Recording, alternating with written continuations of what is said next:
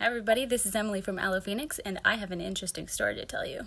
I've been seeing a lot of comments about people being afraid to go to work without their wigs on and to just express themselves and be who they are, and I'm here to tell you, it's not as bad as you think. And to prove it to you, I documented my very first time ever in 18 years going to work without a wig on my head. I think I'm gonna go to work for the first time without a wig on.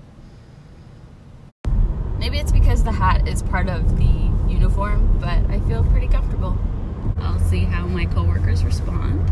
They only met me 3 days ago, so we'll see.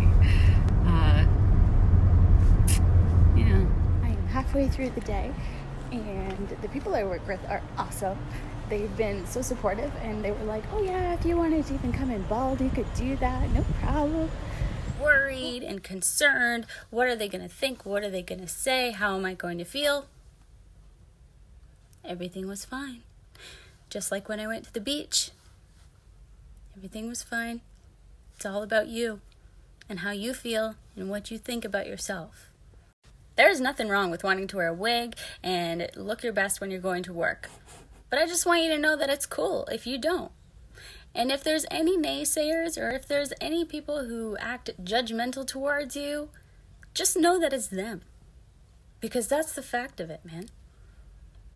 It's a hard thing to realize that it's just other people's perspectives on themselves that cause them to put you down. Once you stop caring, life looks pretty good. I'm going to preach this just like I always do. Surround yourself with good people.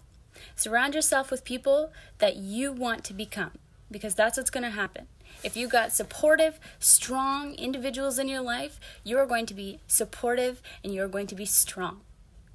If you have any questions, if you have any concerns, if you need advice, you call me, because I will be that person for you. Okay? I just want to say thank you to the people that I work with for being such fantastic women, and I am so excited to be a part of that team. Find yourself a wicked good team.